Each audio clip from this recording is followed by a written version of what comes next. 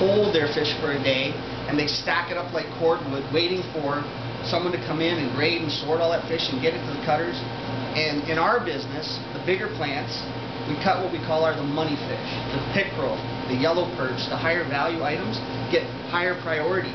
And the lesser underutilized species, like a white bass, which you had here tonight, which is a fabulous fish, but nobody eats this fish. You can't find it anywhere. It's not used at all. It's a wonderful fish, but that fish will sit till tomorrow because these big guys don't have time to cut it.